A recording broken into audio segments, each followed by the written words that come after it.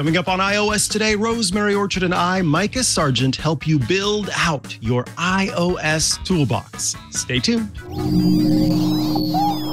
Podcasts you love. From people you trust. This is Twit. This is iOS Today with Rosemary Orchard and Mikah Sargent, episode 651, recorded Tuesday, April 25th, 2023. Build out your iOS toolbox. Welcome back to iOS Today, the show where we talk all things iOS, iPadOS, HomePodOS, tvOS, watchOS. Look, we talk about the various platforms that Apple provides and the devices that run on those platforms. We are here to help you make sure you are making the most of those devices that you buy. We want you to get the best possible experience on those devices. And when you're going, WeHoo, well, if you've watched the show before, you know who WeHoo is. But if you don't, I am one of your hosts, Mikah Sargent.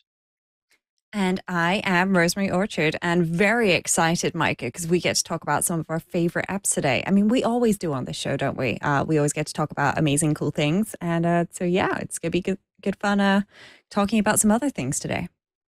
Yeah, because today we're talking about sort of maybe lesser known tools and utilities. These are not the big showy apps that you see constantly getting featured in the App Store, or the apps that you, and I would say in many cases are probably not even the apps that you have on your devices.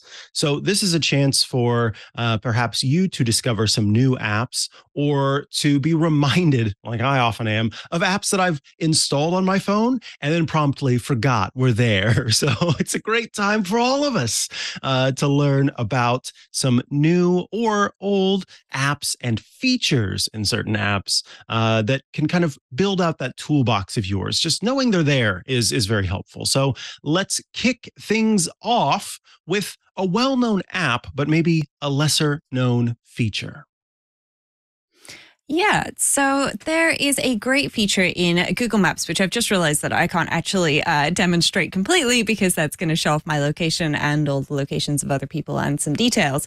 But there's a feature in Apple Maps and there's a feature in Google Maps where when you get driving directions to a location, you can share your location and your ETA. Now, Mikah demonstrated this a few weeks ago when we were in the studio in Apple Maps, but that feature exists in Google Maps as well. And the great thing about the one in Google Maps is it works across platform, meaning that when you are, for example, sharing your ETA and your arrival times with somebody who is on Android, then they can actually follow you real time, just like you can with Apple Maps. Now, this feature has been around for a while. It's been around for 2017. Possibly means, because we're going to talk about it here on iOS Today, that Google are going to kill it next week. Who knows? That's what Google kind of does with some of their features and services. But this is a really handy thing. And there is also just straight up location sharing within Google Maps, I should say. So if you just want to share your location for a bit with somebody and they aren't on iPhone, here's another way that you can do it. And that is really cool. And I really like that. Nice. Yes. And as we mentioned, this was and remains actually one of my favorite features on iOS in the Maps app that's sort of built in. But it is great that Google Maps also has this feature. It's very easy to enable. So depending on what you're using, you can make use of this feature. Depending on what you're using, you can use it. It is a great way to keep everybody updated on where you are. And I think it's just kind of a nice, thoughtful thing to do for those around you who care about you and want to make sure that you're safe and you've made it to your destination. So, yeah, I know my closest loved ones and I make absolute use of the Apple Maps version of this, just so there's not that concern that, oh, well, we're coming to visit and it's taken us a while to get there. Is everything okay? With this feature, then there's at least a little bit more understanding. And it makes me think, Rosemary, of way back in the day when you'd maybe get, probably via the Pony Express, a letter in the mail that says, we're making our way across the country to see you soon. We may stop for a quick bite of jerky and some gold panning, and then we'll see you in California. And then you would wait 90,000 months for the people to arrive. And sometimes they would arrive and sometimes they wouldn't. And you wouldn't have answers. The world is so much more connected now. And I would be a different person back then because, well, for multiple reasons, unfortunately. But one of those would be I'd have to figure out how to be less anxious about things because I wouldn't be able to get that check-in to know that that the person is making their way on their wagon across. We just got dysentery. That's what the Google Maps or Apple Maps would say at the time. Anyway, I'm going to move on from being a weirdo about the past, and let's talk about the next feature. Did you want to mention just how to do the iOS Maps sharing of ETA?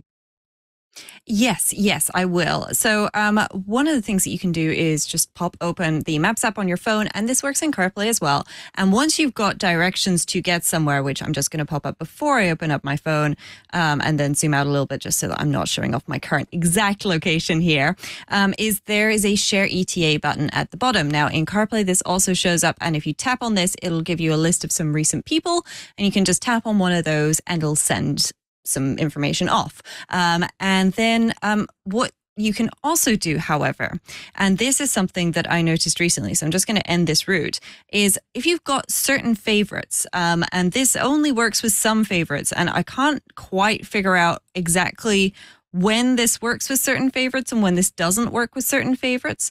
But if you tap on the info bubble on favorites from the list, so I'm just going to go back and show people that again. So you're in Maps. I'm in Maps on my iPhone, and I've got like a map view at the top, and then I've got the list of things at the bottom. In Favorites, I tap on More, scroll down, and pick a favorite, and tap on the I button next to it.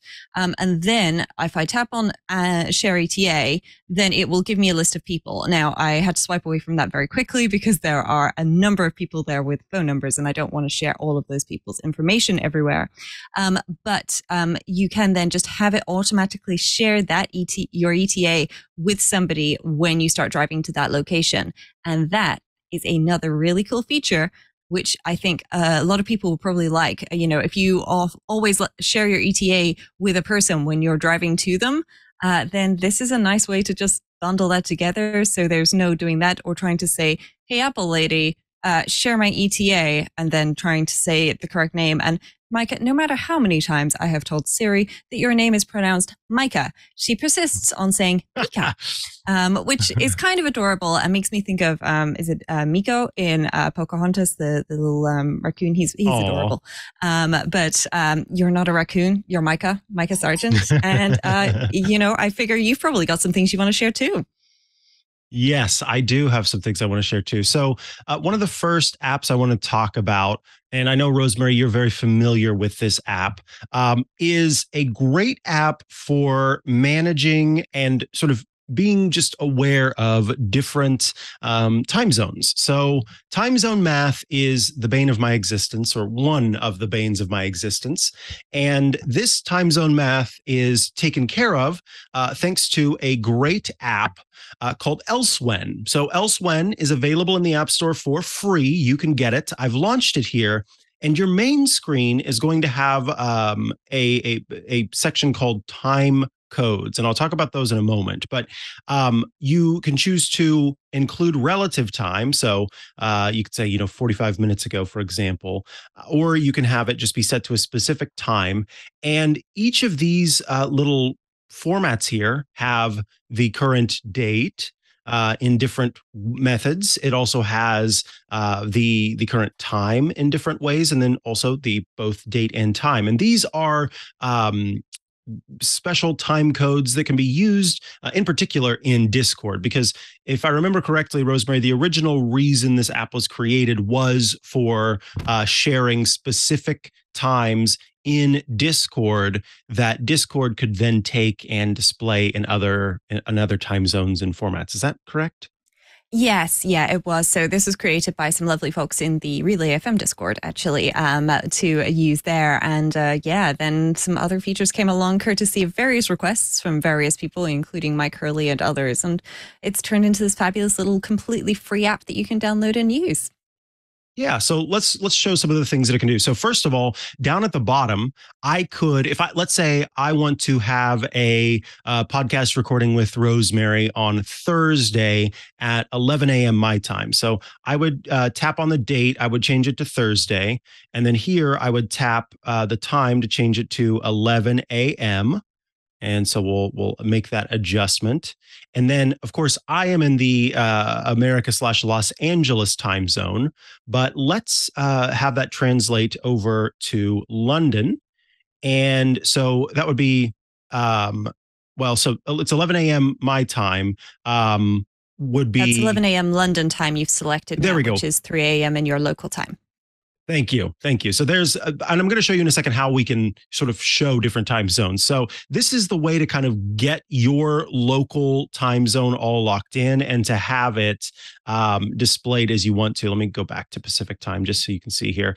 I could add a custom format if I wanted to have a special way to show this, but we'll go over to time list because this is the real one. This is what we want. So here in time list, I have the option at the top to choose different time zones I want to display. So, for example, I've got the time zone or the current time in Los Angeles, or specific time, in Los Angeles, specific time in Chicago, New York, London, and Rome. And then it makes a nice little emoji flag down at the bottom with the times there. So now, because I chose 11 a.m. in my time zone, which, is Pacific, now I know that that is 7 p.m. in London. And from here, I can easily copy this this little emoji flag creation. I could share it with the share sheet. I could specifically save this group, and then I could make adjustments if I wanted to add some other options to this list. And then last, we'll pop into the settings just so you can kind of see, you can change the app icon, what your first tab is. And I'm actually going to change that to time list because I don't pop times into Discord. I don't think I ever have popped times into Discord. So I actually use this for the time list option. And then you choose the default time zone. You can set it to what the device, based on location, or even on the time zone that's set in the phone is, or you can pick a specific time. And then it also has what's called Smart Time Zone Search, which finds the closest time to your search result. So for example, I can remember growing up being frustrated because my hometown, I didn't quite understand why they used cities as the means of determining time zones. I always just wanted you to be able to choose Central, Pacific, whatever. And St. Joseph, Missouri, where I'm from, was not one of these cities. And so I always had to choose Chicago. And I can remember growing up being kind of bitter about the fact that I'm not from Chicago, I'm from St. Joseph. Why can't I choose that? But with the Smart Time Zone Search, you can essentially type in, I could have typed in St. Joseph, and then it would find the nearest option that's available. Then, of course, it has the default time format. So if you maybe put the day before the month, then that it will take that into consideration, the separator that you want between the flag and the time, and then also including the city names if you'd like. And then there's also an option to import a time zone group if you have that saved out elsewhere. So this is a great little utility, again, available for free to do your time zone math on your phone. And then the idea that I can just quickly say, I know what the time is, and then paste that so that this is especially helpful if you've got multiple people in different time zones, right? So if I've got a co-host calling in from here and a co-host calling in from there in our little group chat, I can just post this and then we all know how the times line up. It's really handy. So that is Elsewhen in the App Store. What do you have next for us, Rosemary? Well, what I was just going to very quickly do, Mikah, is I was just going to show folks what that looks like when you use the copy and paste on iOS for Discord. So I am attempting to show off my iPhone here. There it is. And so I've popped in, it's just the current date and time. And I'll just set that. So there we go. We have this. And now if I pop over to Discord, this is the Club to Discord, and I can just paste this little thing with like a T followed by It's actually a Unix timestamp, and then I just paste that in. But this to me says 01:26 a.m. for Wednesday because I was messing around with some of the time zone settings. But I'm sure that for you, Mikah, that's actually showing a different time. And I'm sure for many of our listeners who might be opening the Discord app on their phones or other devices, then they would actually see whatever it is in their local time. So that's offset from me by about 9 hours by the looks of it. But yeah, it's a pretty cool feature. And the next app that I was going to talk about is something that it's a niche app, and you may or may not need to be able to just download a website so that you have it offline on a regular basis like me, or not ever. But if you ever need to do something like this, there's a great app called SiteSucker, which is available for $4.99 from the App Store. And there's an iPhone and an iPad version. There's a separate Mac version as well.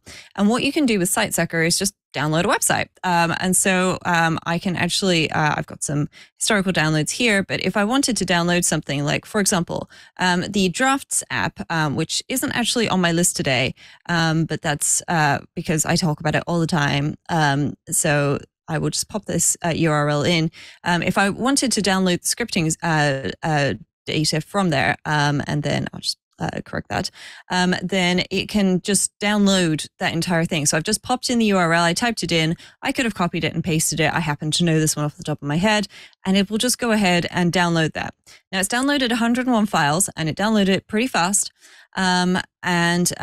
Then if I pop into here, then I can actually just tap on the website, which is kind of a little folder, and then it's got this offline version of the website. So I can go around and just browse and look for things as I would usually do, at least as far as these things work, offline. So even if I don't have internet connection, or I've got a very poor internet connection, I've got a way of accessing this information, and that can be very useful for those websites that you kind of need to check out and have reference to. Maybe you're going traveling and you've made a little guide in, say, for example, TripAdvisor or similar, and you want to just download that offline. Well, you could make a PDF, but you could also just copy the URL, paste it into here, download it, and see how much of it you can get offline so that you can keep an eye on it as you go and find out maybe some other things as you are traveling around that you hadn't maybe planned to look at. Lovely. That is a really great utility. I remember when you shared that at one point, I thought, oh, that's definitely an app I need to have. And I've put it through its paces for sure. It's a lot of fun just to, as you mentioned, if you need to have a local copy of something, it's a great way to make that happen. And I love the little settings that they have. It's very mindful about how you would want to download a site and sort of how many steps you want to take into the site to grab the links or what you want to leave behind. So it doesn't have to sit and spend the whole day trying to get all of that information down. It can just get what you need, which is great. Let's go with your next one before we come back to me for my next pick.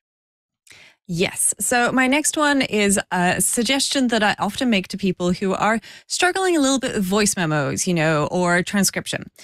Because transcription's great when your iPhone hears what you're saying correctly and writes down the word and doesn't get confused with homonyms and homophones and things like that, where words that sound the same but don't mean the same thing, like where, for example, or read could be read, or is it reed as in the reeds that you find in a swamp in a marsh? What are you talking about? Now, Siri's pretty good at doing this transcription, I'll admit. But every so often, there'll be like a truck that goes past or something when you're dictating, and like it'll lose that word or a couple of words. And for those, it's nice to be able to go back and listen to the recording again if you are trying to make a memo to yourself. So for that, I use Just Press Record. Now, Just Press Record is available in the App Store. It's $4.99. But the beauty of Just Press Record when you record is that it will record your audio, so it's making a voice memo, and it will transcribe it. And I can do this in multiple languages because I have had to decipher some intriguing answer phone messages left from my parents. They are in France all the time, so they get answer phone messages in French. Most of the time, I can figure it out. every so often there's just a horrendous amount of background noise, but you know what? Just press record. It does a great job of helping me figure that out. So you can actually browse and open previously existing files, or you could, if my iPhone were still showing up on screen, I'll just try popping that back up. There we go. But you can also just give it access to be able to record. I usually use this on my Apple Watch. And then as it records, it will transcribe, or it will not transcribe as it records. It records and then transcribes everything afterwards locally on your device. And that is just brilliant. So you can change which microphone you want to use. So if you've got another microphone attached, for example, your AirPods, you may want to use those. You can choose your transcription language. So mine's currently transcribing into French because that's what I've been using it for. And there's also some custom audio settings, like would you like to record things as WAV files, AIF files, or M4A files? And what sample rate would you like? So for example, best available might just go with whatever it can do at the time. And you can choose to store things in iCloud Drive or on my iPhone. I wouldn't go with the legacy in-app only one for obvious reasons. It's marked as legacy.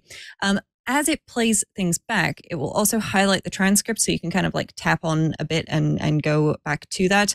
And you can say that it should automatically transcribe short recordings, all recordings, or no recordings, as well as do things like automatic punctuation.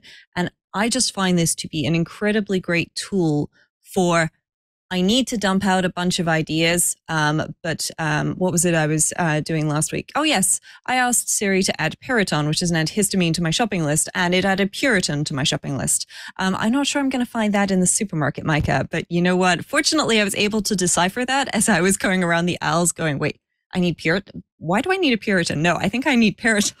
But for those more complex things that you have transcribed or want to make notes of, then Just Press Record is my favorite go-to app.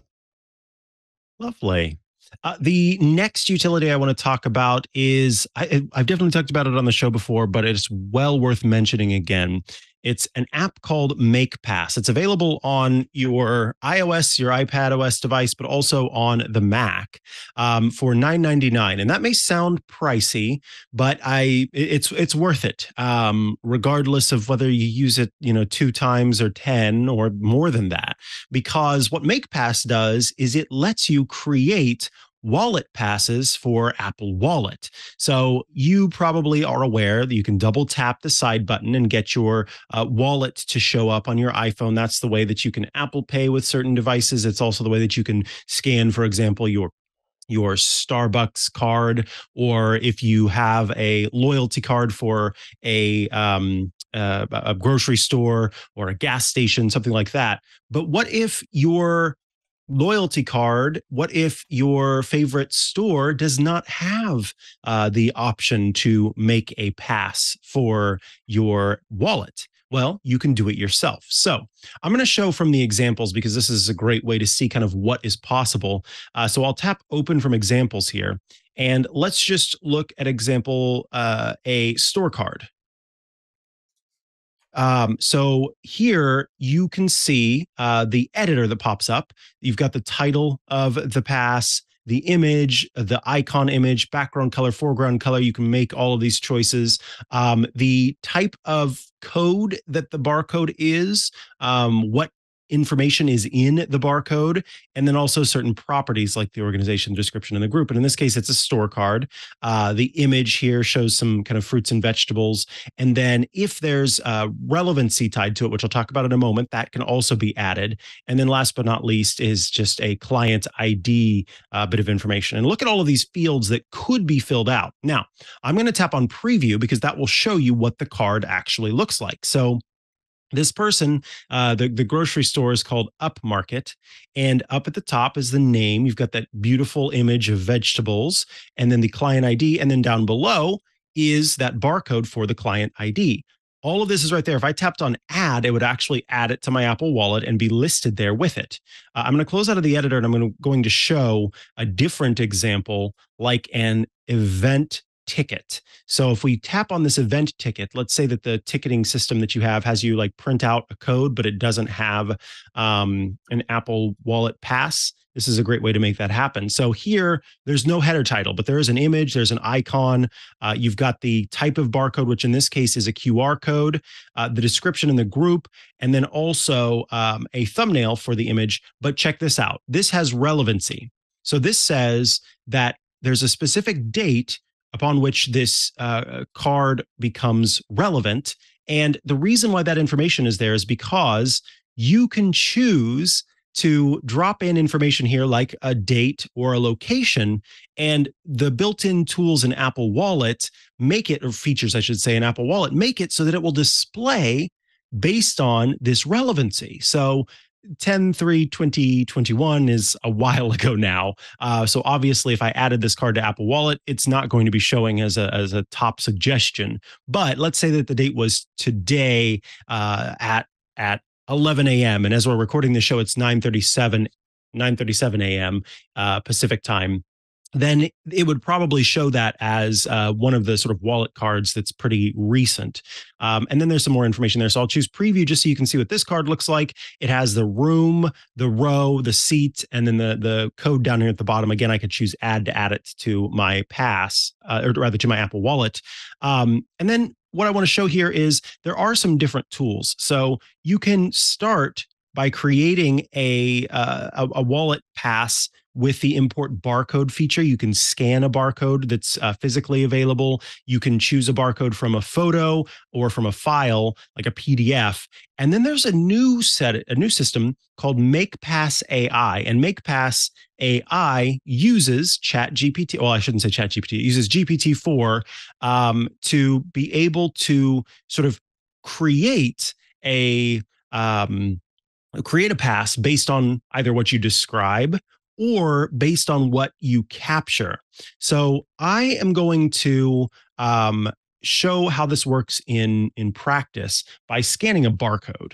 I'm showing how the app works in practice, not necessarily the AI version. So I will choose scan barcode, and up pops my there we go, the file. And it says the input barcode format is not supported by Apple Wallet. MakePass can convert the barcode payload to one of the supported formats or embed the barcode with the original format as the pass strip image. So I'm going to convert to supported format. And then I have some options here. I am going to use QR in this case. And so it pops that information, that payload into the QR format. And then let's give this a title, which in this case, it was a bag of Hershey's Special Dark. So we'll call the title Special Dark, and then the header image, we can select a file or select a photo. And then the icon image we'll keep as the standard wallet. Background color, let's do a deep brown because that will match the Special Dark. And then for the foreground color, we probably want to keep that as white so that it shows up against that dark background. And then the label color, let's do a nice red, again, to match the branding of the Hershey's Special Dark. Now, I can choose an organization. So in this case, that would be the Hershey Company. So we'll type that in. And then we'll leave description alone. Group is default because you can set up custom groups if you want to. And I am going to make this a coupon. So the pass image is going to be automatically shown there. There's no relevancy tied to this. Although I guess let's go with an expiration date. Let's say this expires on the 30th at midnight. And so we'll set that as the expiration date. And then I could add some more stuff. But this is what's great about it is I don't know what else I might want to add. So I'm going to choose preview to see what it looks like thus far, which not too exciting. I want to make this more fun. So what we'll do is we can choose some different fields here. So let's go with chocolate. Actually, no, let's go with net weight, which in this case is 3 ounces. And then we can go back and look at where that's adding information. So there in the top right corner, for example. And then I would go on adding more information. And as I go, kind of see how I want it to be set up, how I want it to look. And the last thing that I want to mention is this is great if you want to set an associated app. So let's say you have a ticket for an event coming up, and they don't offer the ability to add a pass automatically to Apple Wallet. You can create your own using this app. You can go ahead and make it using MakePass. And then if you run into an issue where when you get there, they go, wait, we don't have an Apple Wallet pass or something like that, then having this associated app field filled out will make it so that whenever you're in that pass card, there's a little icon for the associated app you can tap on, and then it'll automatically launch the app. So then you could get to the screen that you wanted to get to and have it work in their system. So that's a great way to make that happen. But I encourage everyone to consider getting this app and just playing around with it, because it's a really cool app that lets you make all sorts of cards. I know a lot of folks who, before there was the ability to kind of using, for example, in California, California has an actual system that you can type in your information and get your vaccine information as an Apple Wallet pass. Before that was available, I know some folks who used the MakePass app to create their own sort of, as they called them, vaccine passports at the time.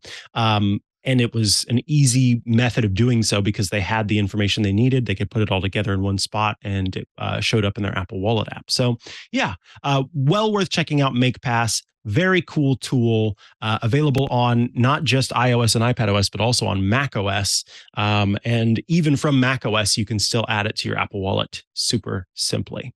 All right, let's move on to Rosemary, your next couple of picks.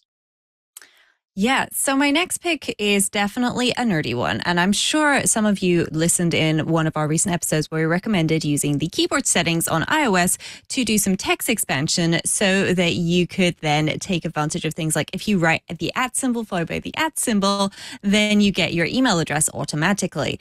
Well, sometimes we want to be able to take things like that and just go a little further with them. And so for that, I have this great app called Snippety. Now, my iPhone isn't quite showing up on screen for some reason at the moment, which is always good fun when that happens. There we go. But what you can do with Snippety is a number of things. So to start with, I'll just show folks, if I switch to the Snippety keyboard, if you're watching the video, then it gives me my collections, which are kind of like folders in which I can organize my snippets. And then when I tap on one of those, which I only have the all, I've got a number of things here that I can do. Now, the Snippety keyboard is not a standard keyboard with the various different input buttons like Q, W, E, R, T, Y that you would usually have. Instead, it offers you a list of your snippets, a spacebar, a backspace, and a return key. And so if I tap on the one that says Rosemary Orchard, ooh, look at that. It inserted my name.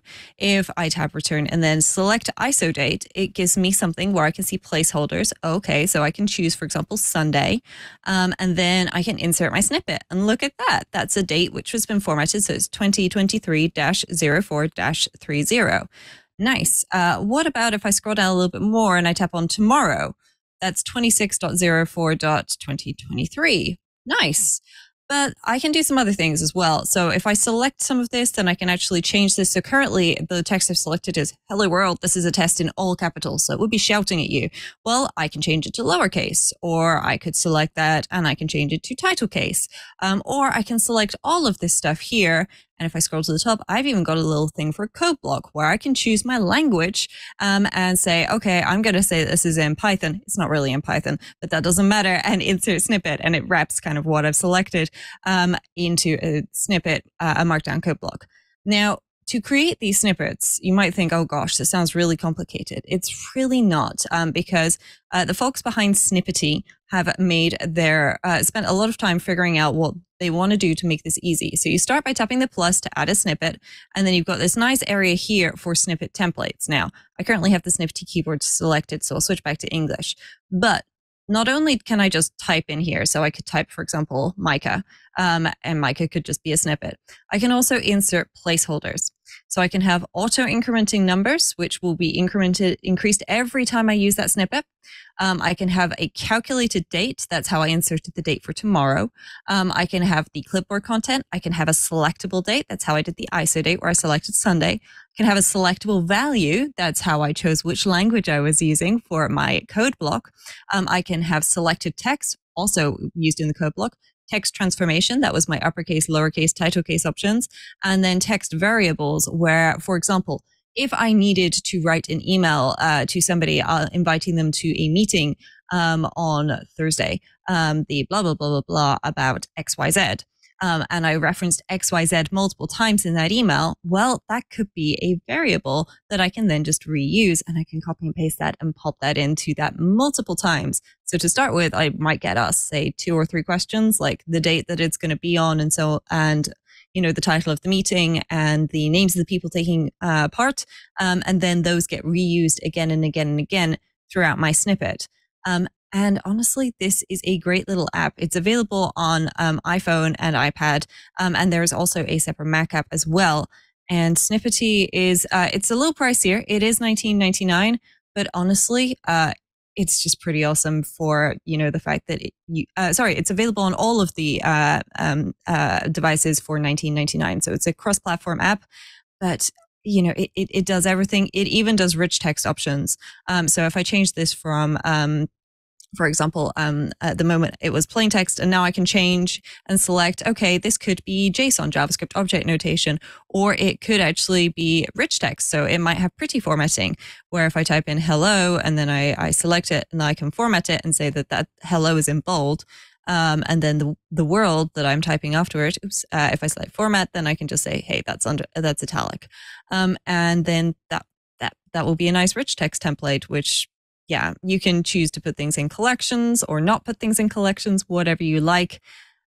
Honestly, this is just a very cool app where the developers have clearly spent a lot of time working on this. It even supports Markdown, which I know some folks really, really love, myself included. So take a look at Snippety if you are looking for the ability to have blocks of text that you reuse. It even works with keyboard shortcuts on your Mac. So you can press Command-Shift-Space to find your snippet and hit Return to enter it. I use this all the time for so many things. I have to recommend it. Snippety. I like the name too. It's just fun. What's next on your list? Well, next on my list, I am just going to change the order of things a moment because I'm going to pick a slightly smaller one, which I think people will like. How often do you go and you search for something on Wikipedia? I feel like I do this a lot. Recently I was looking at SiteSucker, a friend of the Twit Network and Relay FM and mine, who is a user automation expert, software developer, author, and musician, according to Wikipedia. And Wikipanion is my companion for looking at Wikipedia articles. It formats things nicely. It gives you the options to quickly jump down to those various different sections within the article that you might want to. So, for example, I'm tapping here and it's giving me the various headings.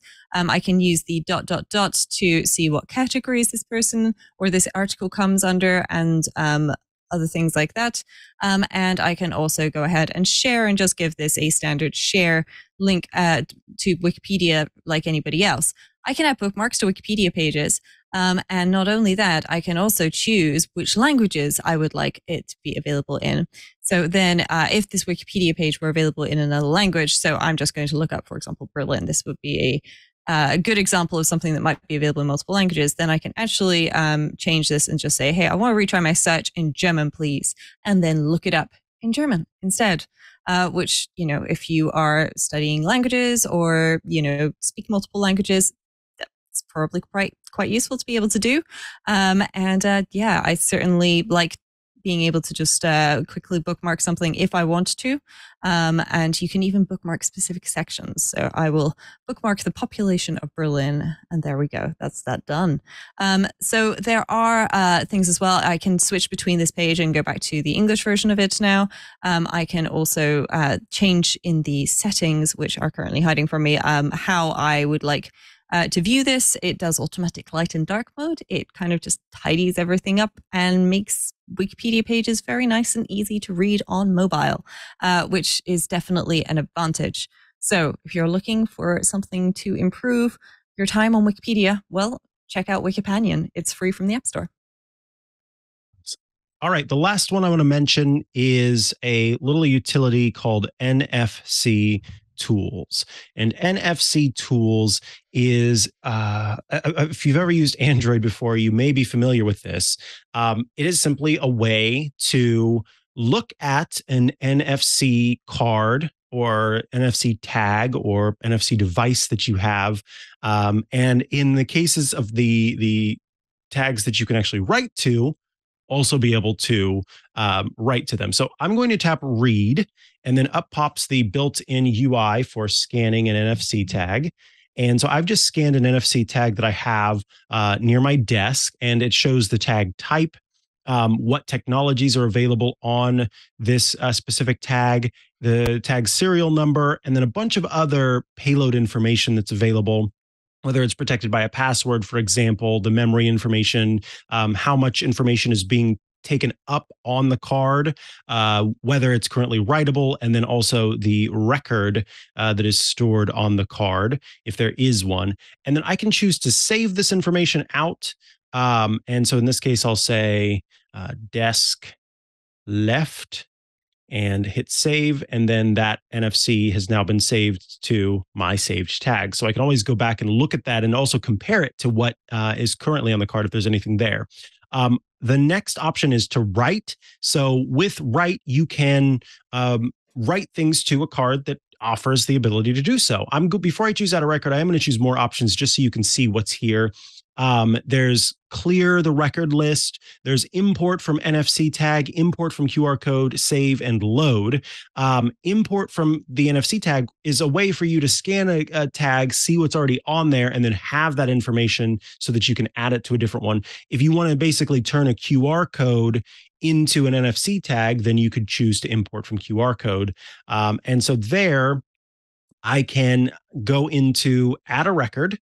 And here are the different types of records you can add to an NFC tag. So there's text, if you just want to add some text, URL or URI, which will give you the ability to launch a site. So if I tap on this, you'll see that it starts out with HTTPS : and then you could add what you want to.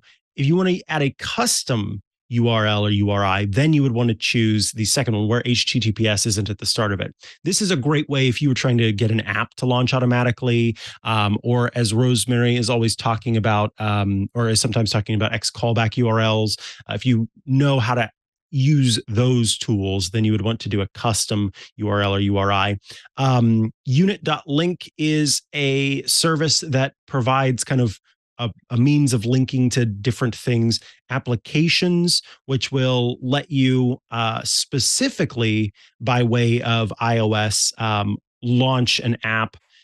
There's also social networks, so I could add, my Instagram handle, a search tool. So this will essentially just make it a Google search or whatever search engine you want to do, a specific file.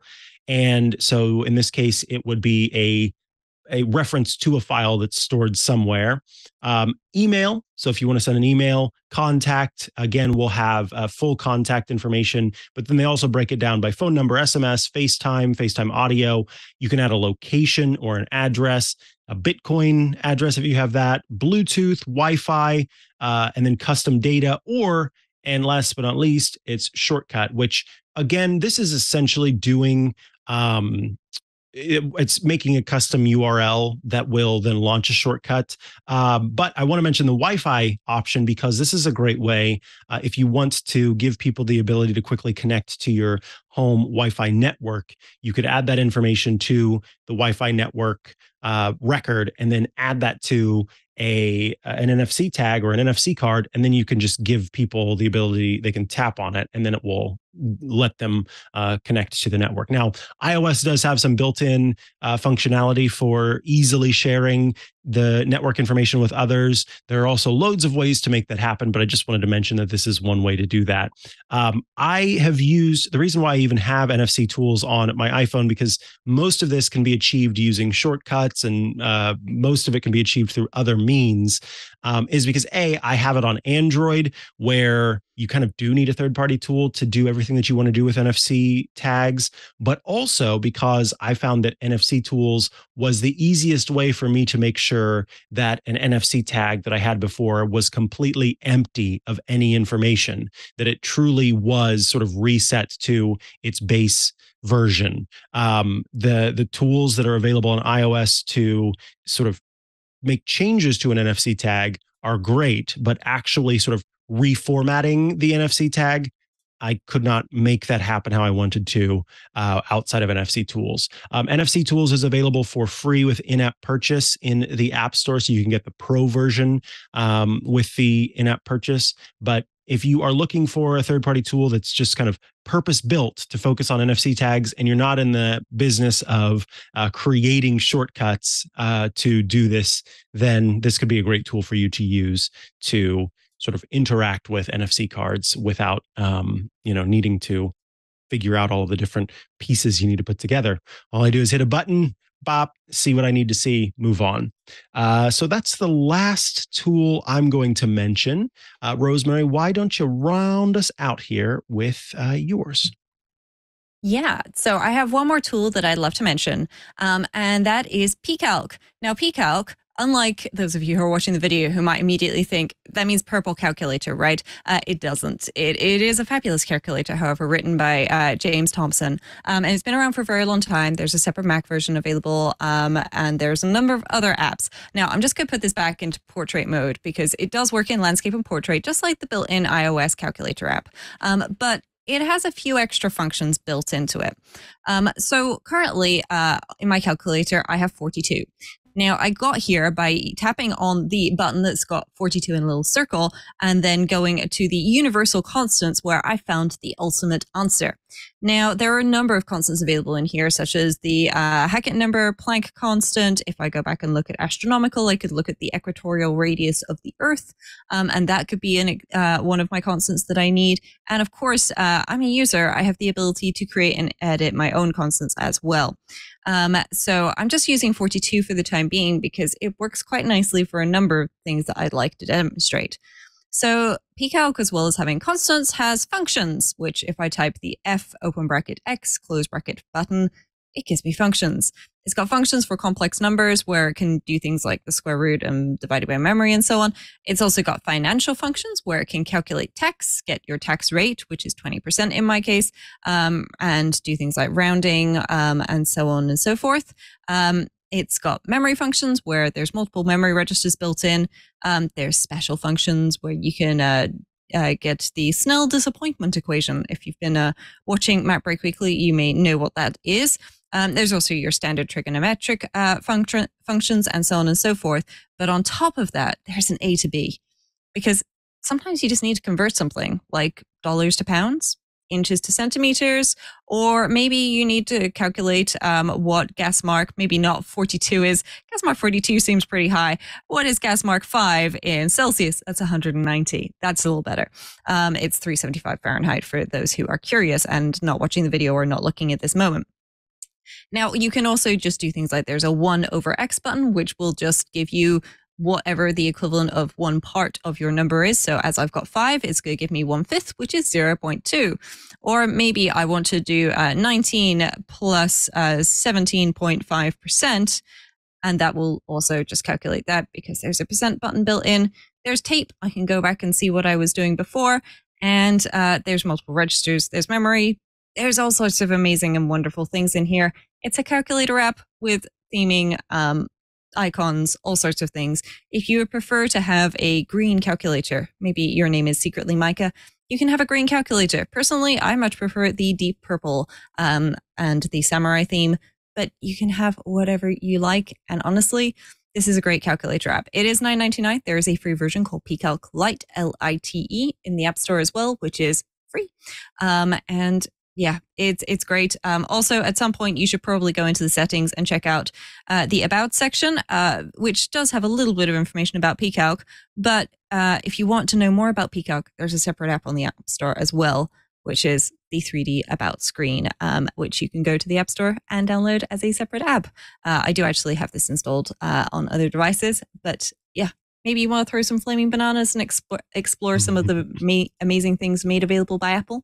Well, it's an About by PCalc. If you just need a great calculator to help you with calculation functions and doing the same kind of mathematics again and again and again, check out PCalc.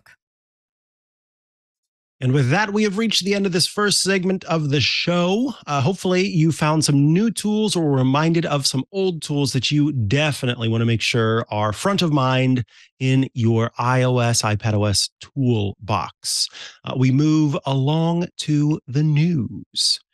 It is time for the news. First and foremost, Apple has responded to a security issue that the Wall Street Journal has talked about. We've seen a couple of reports, or maybe even at this point, a few reports from the Wall Street Journal talking about means by which a bad actor could gain access to a phone and make it so that you're kind of like locked out of your phone. So let me just read through a little bit of this. It says, iMore report, thieves can relieve you of access to your entire Apple ID just by watching you type in your passcode while you're enjoying a vodka martini on a night out.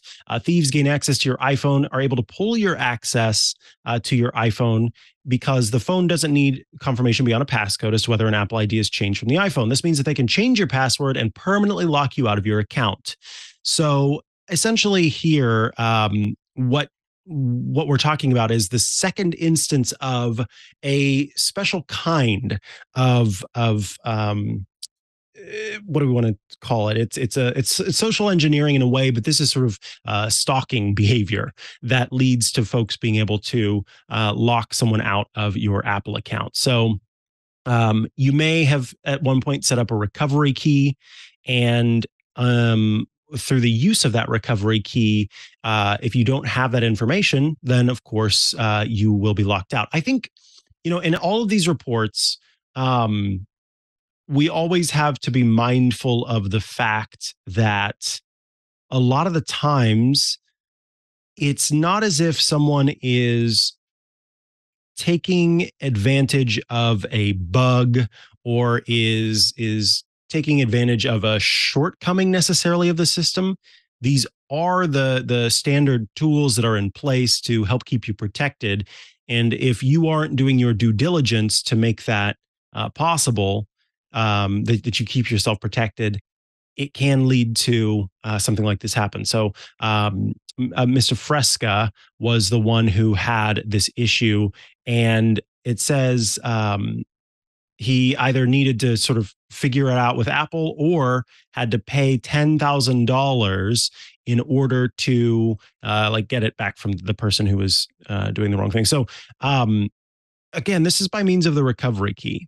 And it says, and I'm going to quote this, the recovery key, first introduced by Apple to combat online hackers, generates a 28-digit number that can be used to unlock an Apple ID. Alas, with access to the iPhone, even if the recovery key is already enabled, thieves can easily generate a new one and lock you out of your account. So I actually want to clarify here then that I didn't realize that was the iteration this time around. So if you have someone's passcode and you can get to that screen where the recovery key is set, it looks like the thief was able to change the recovery key on the device, and then obviously with a newly generated recovery key, you had to have that information to get back into your account. So I imagine that's going to be updated pretty quickly to where just a passcode is not enough to change your recovery key. I thought that you had to log in with your Apple ID and password in order to change your recovery key. So this is surprising to me. Well, so in the specific example that iMore is talking about, they changed so they changed his Apple ID password, which meant that they had the password then to change the recovery key. So this is kind of the problem. I think it's one of those Step by things step. where this is part of a series of things that have come up recently based on shoulder surfers, which are basically just like you have at the ATM. People could be looking over your shoulder, watching you type in passcodes and so on. So using Face ID or Touch ID is naturally much safer than typing in your passcode or password all the time, where especially if you pause part of the way through because you get distracted by something or you mistype something, it gives somebody a little bit of an opportunity to actually see what you're typing. So yeah, make sure people don't have your passcode, people don't have your password, and generally try to keep your device safe and on you at all times. Don't leave it on a table in a restaurant where it's very easy for somebody to just pick up and walk off with. Even if you don't think anyone's seen you enter your passcode, they might be taking a chance that they have.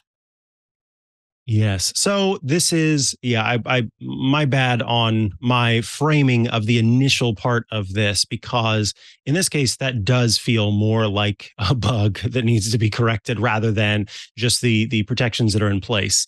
The fact that, you do step one, which is you get the passcode and then you can reset the Apple ID to whatever you want it to be, and then change the recovery code. That's a pretty clever means of going through that. So it does. At the same time, though, there's not really, I don't know what the solution would be in that case, because that is the means through which Apple. I guess if the passcode is not enough to change an Apple ID password, that's what you'd want, right? You'd want it so that your passcode and you have to type in your current password to change or to reset the Apple ID password. Hopefully that is Or how perhaps simply Apple approaches changing going your forward. passcode or password would potentially block changing your recovery key for even just a couple of hours. That Yeah, might be enough to yeah. do the trick, though that could, of course, like all of these things, cause They as have many their down. problems as it solves. Yeah. If somebody is genuinely having an issue with things and needs to just block and reset everything, and they are the legitimate user, I can imagine being very frustrated by not being able to just go ahead and reset everything that needs resetting, when in need of doing so. We'll quickly hit a couple more stories. Apple has, this is wild because it's probably just going to keep going back and forth. But Apple has won an appeal in its ongoing battle with Epic Games. This has been going on and on for some time now, where at the last go, Apple was kind of on the hook for in its battle with Epic Games. And as of today's decision, Apple is kind of now being shown to be off the hook. So I'm going to quote from the piece. Epic Games sued Apple for not allowing it to use its own payment platform instead of in-app purchases through the App Store, with Apple taking a 30% cut. The court ruled that Apple must allow developers to steer app users to external payment platforms, but concluded that the company did not meet the legal tests to be considered a monopoly and thus did not have to permit competing app stores for iOS apps. Both Apple and Epic Games filed appeals on different aspects of the ruling. Epic is appealing the ruling that the App Store is not a monopoly, arguing that there is no other way for developers to sell iPhone apps other than through Apple. The iPhone maker, in turn, is arguing that the court made a legal error when considering the anti-steering issue. So again, it's just a back and forth where Epic Games is accusing Apple of being a monopoly. Now we've got another court that is saying, look, no, the App Store is not a monopoly. And as long as Apple is offering alternative payment platforms, then it is doing what it needs to do. And that falls in line with what we've seen on, I think, on a bigger ground from just these court cases in the United States, but in the external factors like the EU, where they have looked at Apple's App Store and what needs to be put in place, like offering third-party payment platforms. It's a lot. Yes, yeah, it is. But it's interesting to see what's going on here and that Apple are currently not considered to be a monopoly. Of course, that may change, but they do have approximately 50-50 split with Android usually in most countries. So I'm guessing they aren't necessarily going to be a monopoly, at least from the perspective of market share of who owns what kind of smartphone just yet. But we'll have to see where it lands.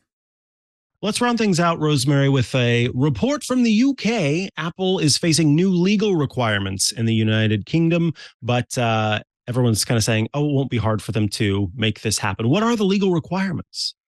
Yeah, so these legal requirements are specifically going to apply to firms that are deemed to have strategic market status, which will be basically the tech giants. Google, Apple, Amazon, that sort of company, the big ones. And they've got rules that how they're going to have to work, and they're going to have potential fines of up to 10% of their global turnover if they breach these rules. However, these rules are essentially fake reviews, no, and no subscription traps. Well, my thought with subscriptions are Apple makes it pretty clear when you're signing up for a subscription, because everybody has to use that same Apple's sign up screen to start a subscription. And they've made numerous changes to that over recent years to make it more obvious that you're signing up for a $17.99 a week coloring book app type thing or whatever it is. And they also send you emails whenever your subscription is about to renew. If you haven't had one of those emails come through, check and make sure you're getting emails from Apple, and make sure your email address is right for your Apple ID, because they definitely do send you reminders that subscriptions are coming up for renewal, and all of those can be managed under the settings area of your iPhone or iPad, and also in the App Store. So I was there thinking, okay, well, I'm thinking subscriptions, definitely not a problem. And the other thing is tackling fake reviews. That seems like this is generally a problem everywhere. Sometimes you might be reading reviews of something on Amazon. For example, I was recently purchasing an umbrella. Scrolled down through the reviews, which, there were hundreds of reviews, and it was 4.5 stars. Scrolled down through the first sort of 10, 15 reviews. And there was somebody talking about a pump for like pumping up your tires on your car. And I thought, well, maybe they just posted on like the wrong item. That happens every once in a while. Scrolled down, a lot more people talking about how great and easy this was to pump up their tires. It's like, okay, well, this is clearly a case. Maybe these reviews weren't fake when they were posted, but these reviews are not applicable to this product. Now, fortunately, we don't seem to have that problem in the App Store where you're reading reviews for, I don't know, for example, Snippety, and then you keep reading and find out that this used to be some kind of coloring book app or something. That doesn't happen. But there are definitely developers out there who are paying for reviews and so on and so forth. Not the developers we like to feature here on iOS today, of course, but it looks like the responsibility for that, because Apple is taking a cut of the app sales, it's going to be sharing some of the responsibility for dealing with fake reviews with developers. And so they're going to have to do a little bit of a better job of detecting and removing these. But at the same time, I have to say, I don't tend to see lots of fake reviews on the apps that I'm looking at on the App Store.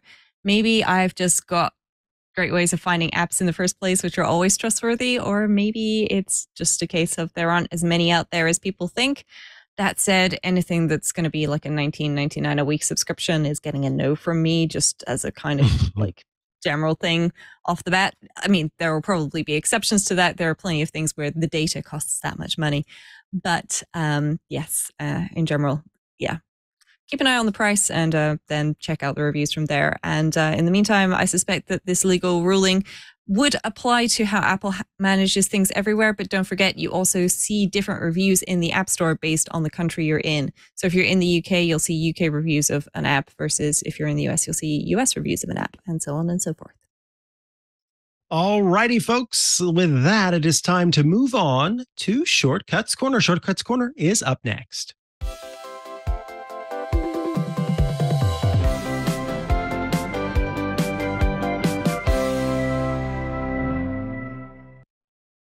It's time for Shortcuts Corner, the part of the show where you write in with your shortcuts requests, and Rosemary Orchard, the shortcuts expert, provides a response. The first Shortcuts Corner bit comes from Peter. Peter wrote in last week asking about where to go to learn more about shortcuts, to make the most of what was possible, and to kind of get an idea of how to build upon shortcuts and sort of take it to the next level. And of course, Rosemary provided a great response. And here is what Peter had to say. Mikah and Rosemary, thanks so much for reading and replying to my email on your show. I felt so famous. I airplayed the podcast segment to my close friends who know that I am an Apple geek. I will look into the book and video Rosemary mentioned. Peter.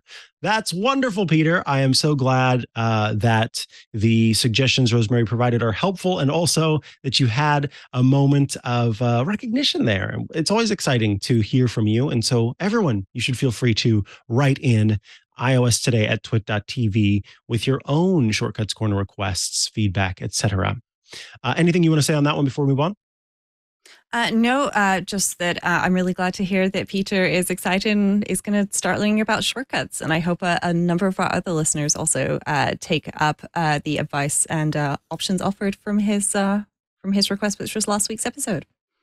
Beautiful. James has written in and said, hey, how can I create a shortcut for my iPhone 12 that will put on my home screen a link to a specific Google Doc so I can edit that Google Doc there? Thanks for a great podcast. I have to shout that because there are like 9 exclamation points after it from James. So essentially, James wants a shortcut to a specific doc. And this is interesting. This is actually an interesting question.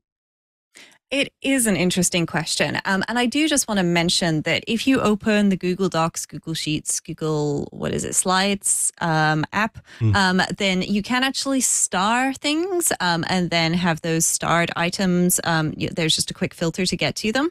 But maybe you do just want a link to a specific Google Sheet or Google Doc or Google Slide, whatever. So what I did for this, and this is going to be really complicated, it doesn't even actually have to use shortcuts. We're not going to do shortcuts to start with. So if you just tap on the 3 dots on the side and then you copy the link, yep, that's it. Then you go to your Safari app and you paste it and you open it. And then if you tap on the little share arrow at the bottom and then you scroll down, then there's a little option for just add to home screen, and that's all you need to do. Now you can, you're going to have this with just, whatever icon it is. You can, sort of tap and hold on it, and then, you can edit your home screen and, move it around and so on. If you want something that's maybe a little nicer, better, then you can also just pop into shortcuts. I'm just going to go into all shortcuts and then create a lovely little new shortcut. And then you can just type open URL and search for the open URL action. And then when that pops up, which it should do in just a moment, then you can actually just open the URL with that URL that you have copied. So my little, my shortcuts is having a little moment here where it's considering what is correct with life. There we go. Open URLs in the web actions. And I just paste that in, and then you can rename it to be whatever it is. So open, I'll call this iOS. Oh, well, if I could spell iOS, that would be really good. You'd think having a podcast called iOS Today, Mikah, I'd know how to spell iOS, but apparently I can't type it. So there we go. I can now open the iOS Today sheet because it's only got one action in. It's automatically going to use the Safari icon, but I can still choose to use a different one. And so maybe I'll just pick a nice little purple. And let's go with the little piece of film there, as in like, old-fashioned camera film. And now from here, tap that share icon, scroll down again, and then add to home screen. And then maybe I'll just change the name of this on that home screen so that it's a little shorter. And then I'll just call it iOS Today and add that. And now when I tap on that, ta-da, it will open it. And because I've got the Google Sheets app installed, even better, it opens it in Google Sheets for me. Lovely. All right. The next Shortcuts Corner request comes from Todd. Todd writes in, love the show. Have been watching since the days of iPad Today. I need some help knowing where to go with this. I use Obsidian, which is a great app, for my PKM, for work notes, stage play notes, sermon notes, etc. It's the sermon notes that I need some help with. I want to write or build a shortcut or an Obsidian macro, perhaps, that will work as follows.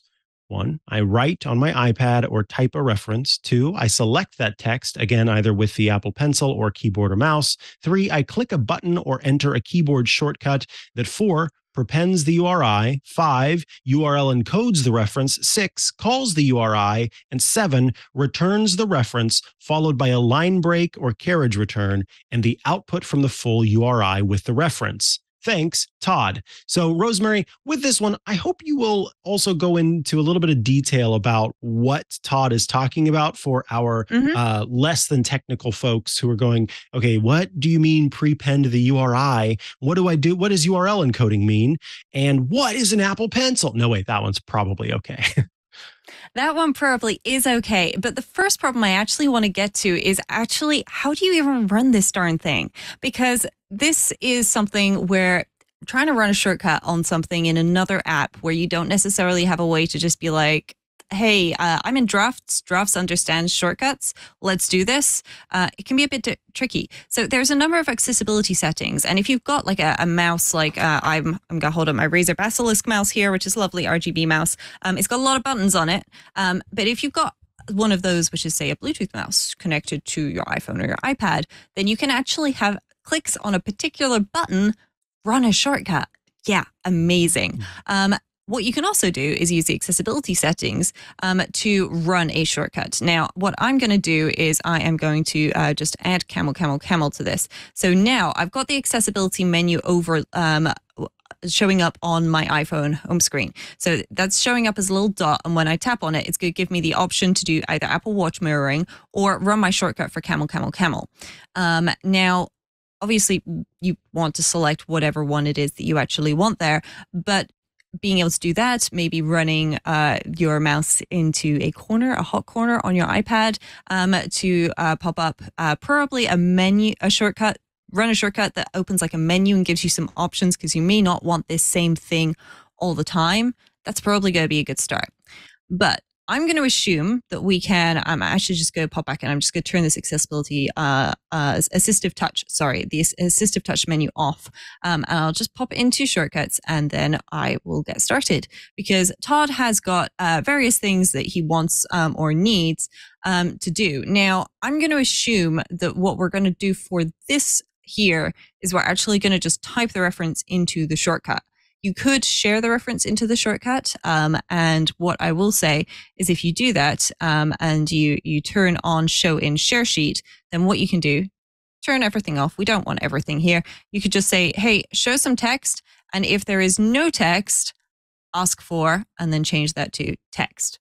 So then if I don't have anything when I go to run this shortcut, then it'll pop up and it'll ask me, and that will give us our reference as a base. Now, I did have to edit Todd's query a little bit because it was quite long and included a very nice example, which I'm actually referencing here. But what Todd needs to get out at the end, which is what I'm going to start with, I'm going to start at the end and work my way backwards. What Todd wants is essentially 3 dashes on a line, and then his reference, which I'm going to go and use the magic variable for that shortcut input. And then he wants the result, which I'm just going to type all caps result here for the time being, and then dash, dash, dash. Okay, so we know what we're aiming for.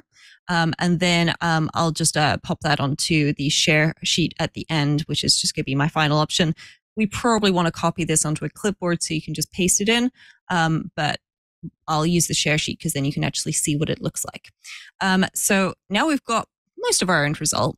Let's go back and look at this. So we've got our reference and Todd wants to prepend a URL and URL encode the reference. Now we're going to actually do this in a specific order. We're going to start by URL encoding. So URL encoding is taking text, for example, if I took the words Mikah Sargent or iOS today, they've got a space in between them. Well, if you go into Safari or Chrome or Firefox or Edge or whatever browser you want to use, even if you're using Opera, then you type something and you put a space in the URL, that kind of breaks it. Now, modern browsers are really good at handling this, but if you need to call some kind of magic service, which will then, I don't know, take something that you give it and give you a bunch of data back, that's maybe not going to do such a good job of handling the space. So we need to URL encode that the reference that we're starting with so that we can actually use that magic service to do this. And so now what I'm going to do is I'm going to give our URL, and I'm going to take this URL action right here. So we've got our URL encoded reference, okay? And I'm just going to put, I'll just put prefix colon / here. And then we can update this later to be the one that Todd actually wants. And then I'll just put example.co.uk. And then I'll just put !ref equals. Now, how this works precisely is going to be very dependent on the service that you're using. But the part that we definitely need to do is we need to use the URL encoded text rather than just our raw reference. And then this is where it gets really, really fancy. We're going to use get contents of URL. And get contents of URL is going to take this URL. I'm just going to drop it in after that URL action. And then it's just going to do a get request. And then I just need to replace the result here in my text with the get contents of URL. And that should be it. That's literally all there is to it. The real trick is going to be in triggering this. But hopefully that gives people some ideas. Now, if I run this at the moment, this isn't going to work because prefix colon / example.co.uk ref equals blah, blah is not a real website. And I don't have a real reference to give this. But if I do run this, then you'll see I've not given it any text. So it's going to pop up and ask me for the text, for the reference, which I'm going to call iOS today. 651, and then we'll watch this crash rather spectacularly when it tries to, unsupported URL. But it will, aside from the fact that I don't have the correct URL in here, this will work and hopefully give Todd what he's looking for. The trick is going to be getting it to run, which you're not going to be able to do with a keyboard shortcut, Todd. I'm afraid that's definitely something that's not going to be possible just yet. But if you do just maybe hit Command Space on your iPad and type the name of your shortcut, then you can run it through there. And we can include this example shortcut in the show notes so that folks can give it a try. Though be warned, as I've mentioned here, this one isn't working because that URL will need changing. All righty. We're going to quickly hit a feedback and question before we move on to our app caps. So Keith has written in and said, "Hi, Mike and Rosemary. I wonder if the last updates for the Apple Watch and the iPhone have affected the functionality between them. It used to be if I had music, a video, or a podcast running on the phone, play, pause, jump forward, and backward controls were displayed on the watch. That functionality is now missing. I've checked the phone and watch setups with no luck." And a second question, when set to always on, the watch display was always on. Now, if there's no movement of the watch, the display reverts to a digital time in the top right-hand corner. I had no luck when I contacted Apple support. I'm wondering if you have any suggestions. I'm using an iPhone 11 Pro running iOS 16.4.1 and an Apple Watch Ultra using watchOS 9.4. Thanks for a great informative program, Keith. And Keith has paid the pet tax. Rosie, the resident vulture who is checking for food. So let's take a look at Rosie the vulture.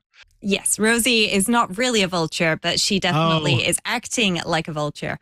She is a rather gorgeous black and gray dog. What's great about Rosie, this is Rosie's a dog who's I was prepared for a vulture, and then to not have a vulture is so funny to me.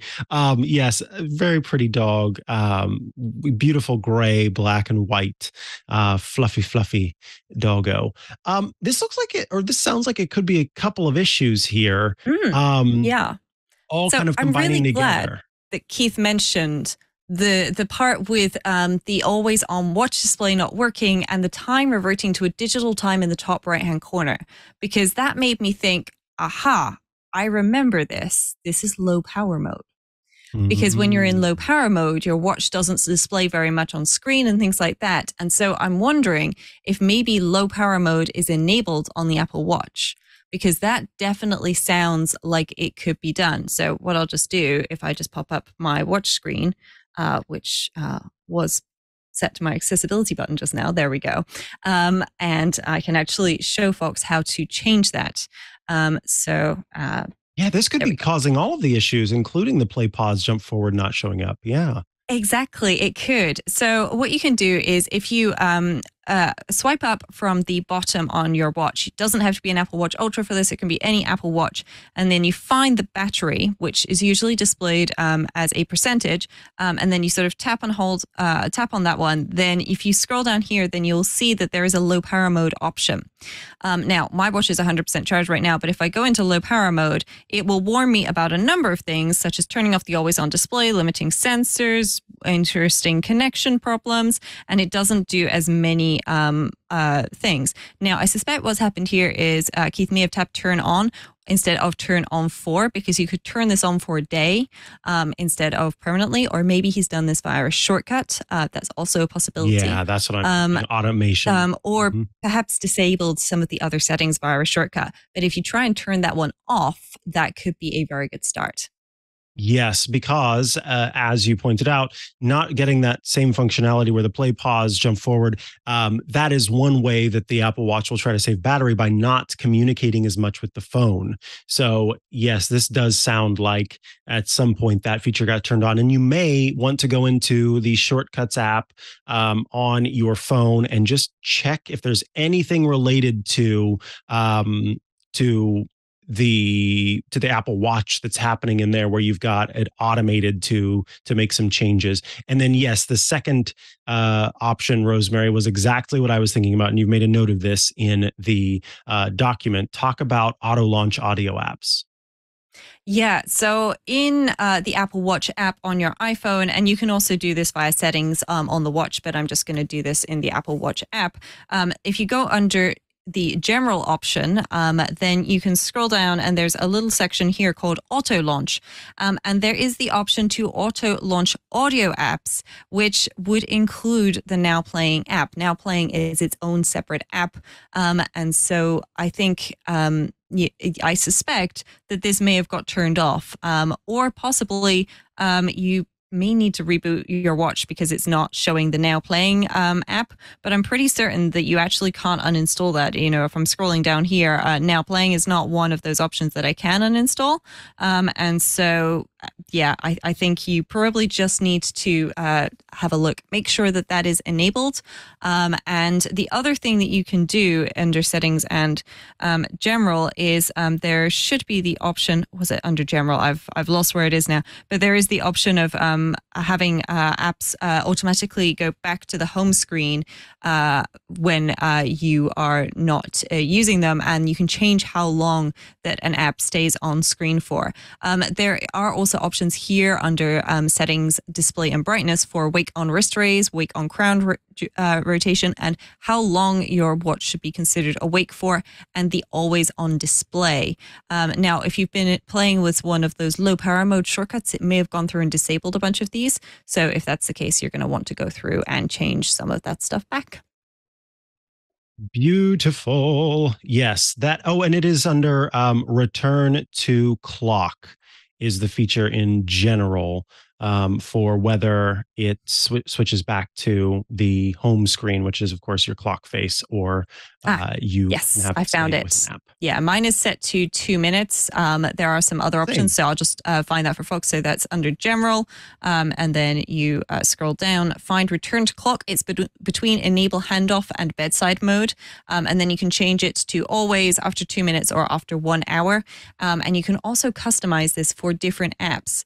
So, for example, if I scroll down and I find the Now Playing app, which is right here, I actually use Now Playing Plus personally, but then you can actually give this a custom one and give it after, say, an hour.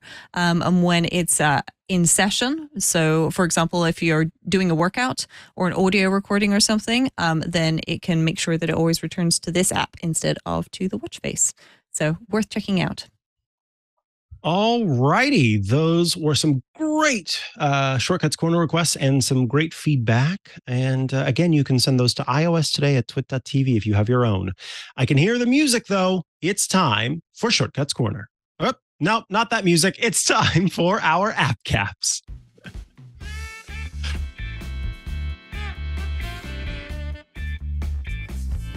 It's the App Cap segment, the part of the show where we place caps atop our heads to honor our app or gadget picks of the week. These are the apps or gadgets we're using now or have used at some time that we think are great and want to share with all of you.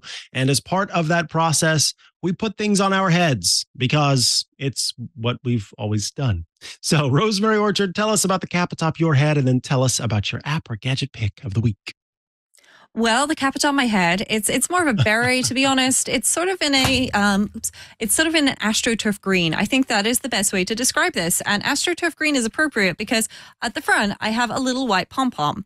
Now, this pom-pom is representing a golf ball because in the middle of my hat, there is a flag, which obviously represents the hole in which we are attempting to putt the golf ball. I'm guessing from here it's putting rather than anything else. That's kind of the extent of my golf knowledge. Hopefully it was above par or below par, on par. I don't know exactly where I'm going with that, but there we go. I tried to throw a bonus one in for you, Mikah. My gadget pick of the week is actually something that is a little bit different. This is a surprisingly for me not purple iPhone case. This is the Moft magnetic case for the iPhone, but this magnetic case is currently not on my iPhone because I want to show folks the bottom very easily, and it's more easy to do when there isn't a phone in there. So if you're not watching, then this will be a little difficult to describe, but essentially at the bottom where you've got the hole for the lightning connector. And then on either side, you've got speaker grills. Below those speaker grills, there are two more recesses. And these recesses have got some little grips in. And I've just realized that I picked up the entirely wrong clip from the side of my bed, which was definitely a mistake. But either way, that's a problem for another time. But this comes with a lanyard, at least when you buy it from Moft in the package. Then this comes with a lanyard, and then you can clip your phone into this lanyard so that then when you are carrying your iPhone, you are no longer just carrying your iPhone in a case. And this is a nice vegan leather. This is the midnight blue option. But you can actually wrap it or just sort of drape it over your shoulder. Now, this strap adjusts in multiple ways. It's very handy. And I have to say, it's a very enjoyable way to carry your iPhone when maybe, like me, you often don't have pockets because women's clothing doesn't need pockets. At least that's what people seem to think. Or maybe it's just, you're wandering around the house and you just need to be able to keep your phone handy, but you don't want to have to put it in your pocket every 30 seconds because you are just constantly checking the time or whatever it is. So I am recommending the Moft magnetic case for iPhone with lanyard, available. If you buy it from Moft, you'll get a bundle with both of them in. If you buy it from Amazon, then you may have to buy the parts separately. So do watch out for that. But it works with all phone cases. It is MagSafe compatible. And it, as I mentioned, a nice vegan leather option. And I have to say the buttons on here, they are satisfyingly clicky, and they are it's a little difficult to see on camera, but they are actually metal rather than plastic. So you can tactilely feel the difference, and there is a satisfying amount of resistance, but not too much resistance to pressing the buttons, which I know for some folks is important. They don't like buttons being too easy or too difficult to depress. So I feel I'm not going to be depressed by trying to press these buttons. That is really nice. Over on my side, the cap I'm wearing today is a beautiful straw cap that's black and sort of a natural straw color. And then it has these gorgeous little paper flowers on it. I don't know. I feel like the Queen would have worn a hat like this. It probably would have been a lot more expensive and better made. But hey, it's nice still, I guess. The object I want to talk about today comes from one of my favorite companies. They make their products right here, I should say right nearby in San Francisco, California. It's SF Bags, otherwise known as Waterfield Designs. And Waterfield is always making new bags and storage devices, all sorts of different containers, essentially, that you can carry with you. And I've got a few of their bags, but I was really excited to see this new thing called the Mason EDC pouch. EDC, for folks who don't know, stands for Everyday Carry. And the Mason EDC pouch. It's a small pouch that is big enough to hold an iPad mini. It's got a nice zippered front where you can stuff things into the pocket there. The front of it is leather and then ballistic nylon for the rest. It comes in 3 different colors. But when you unzip it, inside you will find a nice padded pouch for the iPad mini or a similar small device. You could put a Kindle in there, something like that. And then it has a main pouch with 2 smaller pockets that you can slide things into, along with, and I love this the most, Leo and I talked about this on Ask the Tech Guys in the past, having a little key ring area where you can specifically put your keys so you know right where they are every time. If they're just floating around in there, they're hard to find. The idea with this is, yes, you can carry it on its own, but you can also stuff it into a bigger bag. And that's what I like about it. It can be kind of organization inside of a larger bag, because I have this tote that I carry around with me everywhere. And having this inside with all of my smaller items in it is quite nice. And then Waterfield, one of the things I really like about them is that they are always using or they're looking for and then using newer technologies for like fastening and adjustment. So here on the side, you have these great little clips for the strap. So you can carry this on its own and wear it kind of like as across the bag. It is kind of a sling if you want it to be. But they have on the strap, and let me put the little clip back on here, because this is a really sort of steadfast and sturdy clip.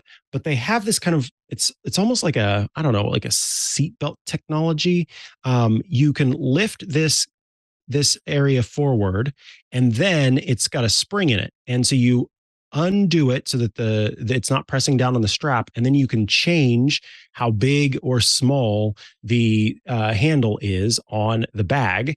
And what's great about it too is that I can wear this as I want to, and then make a quick adjustment using that little area. So I can easily move it to behind me and make adjustments to the strap, or I can pull it back in front of me while I'm wearing it because of the way that this is made. And then it makes a nice, really strong hold.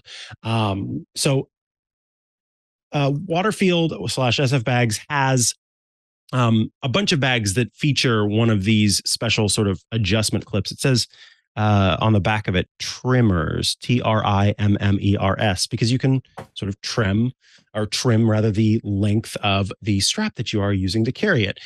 This specific bag, again, made right in San Francisco with this leather and ballistic nylon, is available for $129. They have loads and loads and loads and loads of different bag options. So no matter what you sort of want to do and carry with you, you can find something that will carry, your MacBook Air, your full-size 16-inch MacBook Pro. They've got it all. And what I love is that they're super quick to come out with new bags or carrying options whenever a product launches. So, for example, when the Steam Deck launched, shortly after that, they made a bag for the Steam Deck, and I've got that somewhere around here.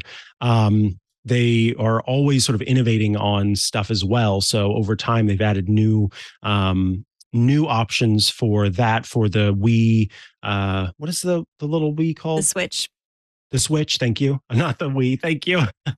The Nintendo Switch, and all sorts of stuff. So please go check them out, sfbags.com, sfbags.com, to learn more about, this Mason everyday carry pouch, but also just so many other great options that they sell on the site. And again, if you are if you're a person who likes to, buy local, then you can also feel good about buying something made here in the United States, and in this case, in San Francisco. Rosemary, you mentioned that you did find the clip or the strap. Yes, I quickly ran and grabbed it just because as you were doing the quick adjustments there, Mike, I wanted to mention that the strap for the Moft phone case and lanyard has 2 adjusters on it. It's got, your sort of standard messenger bag style sliding adjustment. It's quite a nice wide strap as well, actually. And then on the other side, it's also got this quick release sort of pinch and grab option, which is great because it means that you can have it hanging a really long way down or not so long down, whichever you like. And if you weren't wearing a golf hat atop your head, then it would probably be a lot easier to get this on and just quickly sort of throw it over your body in a way that is comfortable for you and whatever it is. And then your phone is just always at hand, nice and quick and easy. And also the way that the pins remove at the bottom, you can just sort of pull down, which pulls the hook away from the case, and then you just release because it's just nice little grabbers. And if you didn't want to use this case, or maybe you've got a phone that Moth don't make a case for, you can buy the lanyard separately, and it comes with a little bar that you can stick on the back at the bottom of your phone to attach it to instead. But as it is, I'm going to be hoping they make a case for the next version of the iPhone, because I really like this. It's a great option for travel or just around the house. Nice. I just love that cap that you're wearing. That's so funny. It is so funny. All right, folks, with that, we have reached the end of this episode of iOS Today. I hope you've been inspired and you are looking forward to trying out some of these tools we've mentioned. You can email us anytime you'd like to have your questions answered on the show by sending them to iostoday@twit.tv. That's iostoday@twit.tv. Please consider tuning in to watch the show live every Tuesday as we record this, starting around 9 a.m. Pacific at twit.tv/live, twit.tv/live. We think, though, the best way to sort of get the show, enjoy the show, participate in the show is by going to twit.tv/iOS and subscribing. There you will find some buttons. Subscribe to audio, subscribe to video. You choose your format. If you just want to listen to us, or if you want to listen and watch the show, choose subscribe to video, and then pick your sort of provider of choice: Apple Podcasts, Google Podcasts, Spotify, YouTube. We try to be in all the different places. Of course, there's just that standard RSS feed that you can copy and paste into whatever gathering app you're using. And we do appreciate you for becoming a follower or a subscriber, depending on what service you're using. They like to use those different verbs there. Let's see what else. Now's the time where I mentioned Club Twit at twit.tv/club Twit. Please consider joining the club for $7, starting at $7 a month or $84 a year. When you join the club, you get some great stuff. First, you gain access to every single Twitch show with no ads, because you, in effect, are sponsoring the shows. You are making it all possible, so you get all of the content with none of the ads. You also gain access to the Twit Plus bonus feed that has extra stuff you won't find anywhere else. Behind the scenes, before the show, after the show, all sorts of great stuff there. Plus, Twit events often get published there. These are Club Twit events, special events that are available to our Club Twit members, and access to the members-only Discord server. A fun place to go to chat with your fellow Club Twit members and also those of us here at Twit. It uses Discord, which some of you may have heard of. It's just a chat app, so it's easy to get signed up and join the Club Twit Discord and talk to your fellow Club Twit members. And as I mentioned, Rosemary Orchard is super active in the Club Twit Discord. We've got a few hosts who are regularly there chatting with everybody. So if you've been wanting to ask someone a specific question or just chat with somebody about a specific topic, consider joining the club for that. You're also going to get some other awesome stuff. You will gain access to some Club Twit exclusive shows like the Untitled Linux Show, which is a show all about Linux. You also will get Paul Thurrott's Hands-on Windows Program. That is a short format show where Paul Thurrott walks you through Windows tips and tricks, helping you make the most of your Windows machine, as well as my very own Hands-on Mac program, where I will walk you through not just the Mac, but also iPhone, iPad, Apple Watch. It's an Apple focused but short format show where we're specifically focusing on one feature or one question that somebody has. I just want to help you make sure that you're getting all the information that you need so that you are using that iPhone or that Mac to using it for what it's worth, making sure that you are really as powerful, as much of a power user as you want to be. And then last but not least, you will also get access to the newly relaunched Home Theater Geeks with Scott Wilkinson. So you can learn about the home theater, check in on what are the latest and greatest options for you in the home theater, and make sure that your settings are all up to snuff so that you are viewing your favorite shows and movies with the best possible options. That is Club Twit at twit.tv/clubtwit. Please consider joining the club. Rosemary Orchard, if folks want to follow you online and check out all the great work you're doing, where should they go to do so? The best place to go is rosemaryorchard.com, which has links to all the things I do around the internet, including a link back to iOS Today and to another podcast that I host, and books and apps and all sorts of other fun things. The other places you can find me are, of course, on various social media sites, including Mastodon, where you can find me at rosemary@snailedit.social. And then other than that, hanging out in the Club Twit Discord in the iOS Today channel, where some listeners are having some lovely chats with each other and including me in them, which is lovely. And where can people find you, Mikah? You can find me online at Mikah Sargent on many a social media network, or you can head to chihuahua.coffee. That's CHIHUAHUA.coffee, where I've got links to the places I'm most active online. Thanks, everybody, for tuning in this week. Thank you for watching iOS Today, and Rosemary Orchard and I will catch you, yes, maybe. We will see you next week for another episode of iOS Today. Goodbye. Hey there, Scott Wilkinson here. In case you hadn't heard, Home Theater Geeks is back. Each week, I bring you the latest audio-video news, tips and tricks to get the most out of your AV system, product reviews, and more. You can enjoy Home Theater Geeks only if you're a member of Club Twit, which costs $7 a month, or you can subscribe to Home Theater Geeks by itself for only $2.99 a month. I hope you'll join me for a weekly dose of home theater geekitude.